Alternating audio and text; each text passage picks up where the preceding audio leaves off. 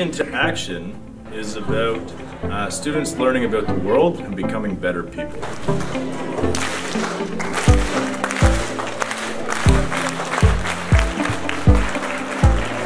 Have a seat, please. Welcome, grade 9. Your job is to develop a solution to this complex environmental problem.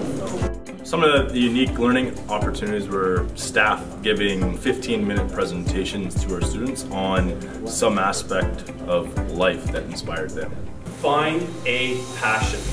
And everybody in here has a different passion, and that's great. Hashtags are important. They raise awareness, but they do not make change. My main message is that I want people to reconnect with nature and the natural world. Sometimes in order to connect, we gotta disconnect.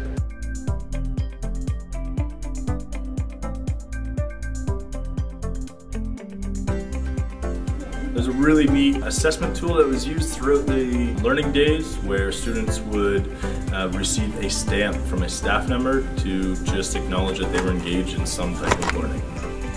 Close your eyes and listen to yourself. So the idea with the meditation was to give everybody an opportunity to rest. They'd just been given a ton of information in the morning, and the idea was just to allow them to reflect and see if anything stood out to them. Students were deeply challenged to think of a unique question about something that passioned them or united them or just got them thinking. We encourage students to work in groups to really focus on the idea of collaboration and communication.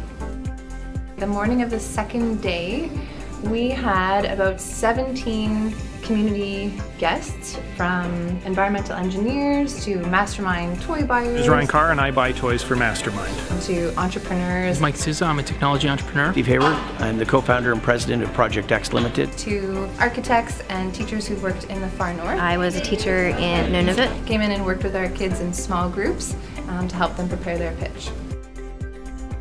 The end result was just students in groups creating a pitch to promote and advertise what they had come up with, trying to answer that original question. How can we use technology to reduce the effects of deforestation in our society?